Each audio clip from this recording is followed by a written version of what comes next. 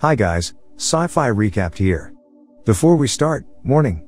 Spoilers ahead. Today, I'm gonna explain an American science fiction movie called The Hitchhiker's Guide to the Galaxy. There is a young man named Arthur Dent. One Thursday morning, when he wakes up, the objects around him are vibrating by themselves. Turns out that this is caused by construction workers who want to demolish his house to become a highway. Arthur, who doesn't accept his house being demolished, tries to stop the workers by lying down in front of them. Not long after, his friend, Ford, comes to his house. He then tells Ford that his house would soon be demolished by construction workers. Ford says that there is something more important than Arthur's house that is about to be demolished. He distributes all the beer he brought with the construction workers.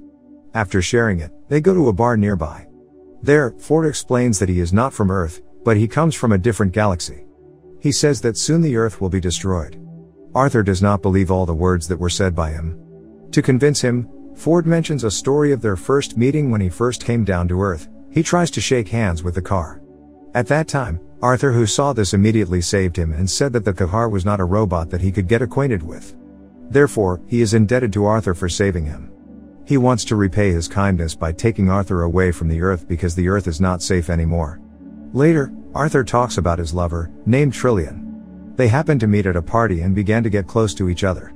Until one time, a person named Zaphod suddenly comes to the party and says that he comes from another planet. Because the time is running out, Ford asks Arthur to leave the bar. When they return to Arthur's house, it turns out that his house is currently being demolished. Shortly after, a very large strange spaceship appears above them. Panic occurs everywhere due to the actions of these aliens. When the spaceship reaches the atmosphere, Ford immediately rescues Arthur by hiding in one of the spaceships. As predicted, the spaceship can destroy the Earth very easily. Inside, Ford tells Arthur that they are in one of the Vogan spaceships. Vogan is one of the strangest alien races. They are not evil, but they are easily triggered and like to interfere in a business. If they are ordered by their superiors, they quickly settle the problem. Vogan is identical as a space patrol cop. Basically, they will act if they get orders from their superiors. Meanwhile, Ford inserts a strange object into Arthur's ear which is useful for translating all languages in the universe. Not long after, the Vogan notices the two of them in the ship and immediately catches them. They are thrown into outer space, but luckily there is another spaceship that allows them to join inside. There, Ford is very surprised because he meets Zaphod, who turns out to be his cousin.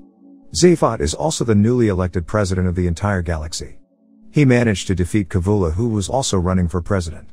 Not only that, he has two faces that each have a different personality. Arthur is surprised when he reunites with Trillian. Turns out she has been taken to outer space when she met Zaphod at the party earlier. In the meantime, there is outer space news when Zaphod was sworn in as the president. Unexpectedly, he stole a technologically advanced spaceship. Due to his theft, a vice president named Questular teams up with Vogan to bring him back. He deliberately stole the ship to find out about the planet named Magrathea. He then shows the ancient records, showing that millions of years ago, there was a race that questioned and debated about life in the entire universe. There was also a supercomputer called Deep Thought that could answer all their questions. There were two kids who looked like the leader of Magrathea coming to see it. They wanted to get answers about the life of the universe, but they were told to wait 7.5 million years to get those answers.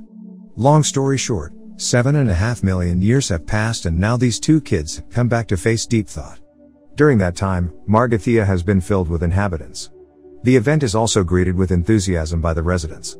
Because the two kids asked for a simple answer previously, then Deep Thought only answers 42. Instantly, everyone who hears this becomes confused to know the answer.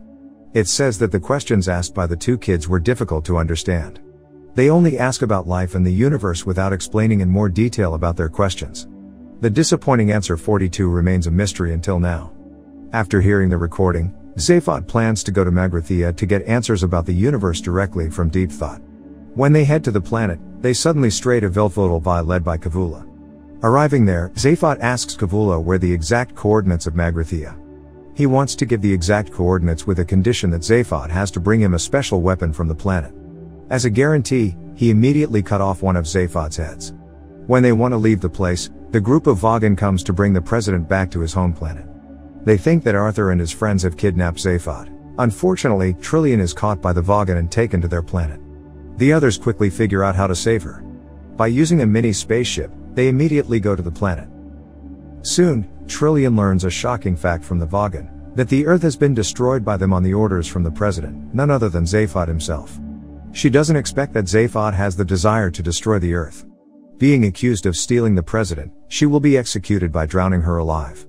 On the other hand, they order a robot named Marvin to return to the spaceship, while the others will save Trillian.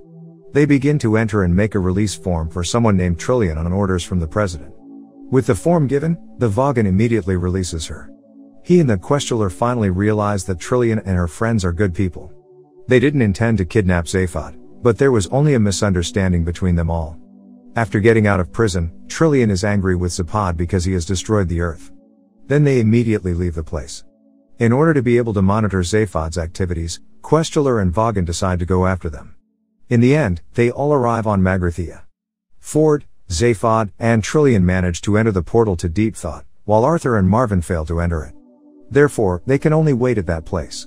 After they wait for a long time, suddenly a man named Slar approaches them. He is an expert in making a planet. He then invites Arthur to see the project he's made. At the same time, the others get to Deep Thought and ask about the universe, but unluckily it gives no answer at all. Because they don't get the answer, they just look for the weapon Kavula has ordered before.